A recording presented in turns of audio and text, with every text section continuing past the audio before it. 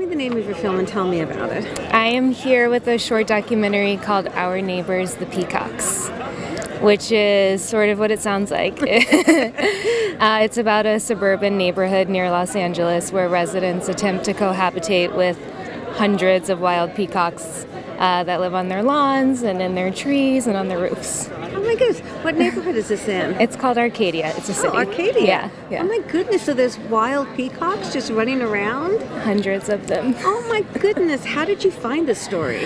Well, actually, my husband brought me there on a date. He thought it would be romantic. My family is from India, and so are the Peacocks, and I think he thought it would be romantic to bring me there. And then I just really fell in love with the neighborhood and the people.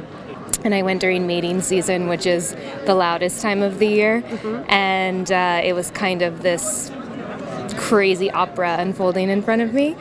And I just kept going back and met the neighbors and thought I really needed to make a short about this. And the neighbors are happy with the peacocks. They don't try to... Well, there's drama. There's... Oh, the plot thickens. Yeah. So, there's drama. Arcadia is the only neighborhood that has wild peacocks, peafowl is the technical term, who have voted to not relocate them and to live amongst them.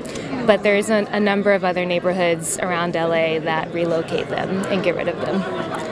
But there's always neighbors who are pretty unhappy every mating season, so yeah. And what would you like audiences to take away from this film?